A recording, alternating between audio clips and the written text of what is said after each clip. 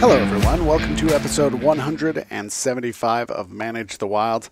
I'm Nick Madsen. Today, over the last little while, I've been going through a book called Public Relations and Communications for Natural Resource Managers. And it was talking about different ways that people need to communicate, especially when they're in government and they're working with multiple parties. But it got me thinking, and this is one of those controversial ideas I've come up with that actually would be super beneficial.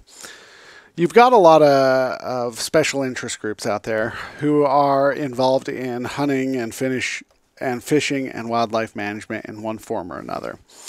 Oftentimes, these guys are building relationships with individuals within the government as far as donating money and equipment or funding certain projects and whatnot. And they're upset when you start dealing with animals that are coming into agriculture and destroying property, because oftentimes wildlife institutions, states, they only have a few ways that they can deal with these animals. And oftentimes the solution after the problem has become so bad is just to kill the animals. And so it doesn't benefit anybody. But what I came up with, or the idea that I came up with, is it would be nice if these special interest groups would reach out to these landowners. People become more tolerant of things when money is involved. People become a lot more tolerant of wildlife when money is involved. So instead of going out and spending all this money advocating against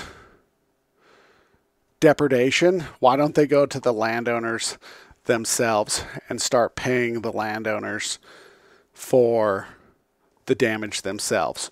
Or here's another option: pay the landowners to open up their ground to the public. This also goes the same for these special interest groups that are opposed to wolves being hunted, or bears being hunted, or cougars being hunted. Oftentimes, the lead drivers in these predators being removed is the agricultural industry, because they're being the most affected. If these special interest groups, instead of dropping millions and millions of dollars on lawsuits, and they started paying the rancher for the amount of sheep that he lost to depredation, or paying for the amount of cattle that were lost from wolves, and they started paying that individual, ranchers, herders, landowners would become so much more tolerant of wildlife. This is just the thing that I have seen.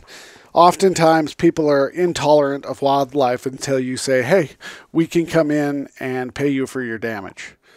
But then when the damage doesn't exceed what the cost of an animal was, or they're expecting a little more money, they're often disappointed. So if these special interest groups want to start helping out the landowners to open up that area, let's say that they will pay them $1,000 for if they have 20,000 acres that they're willing to open up to the public.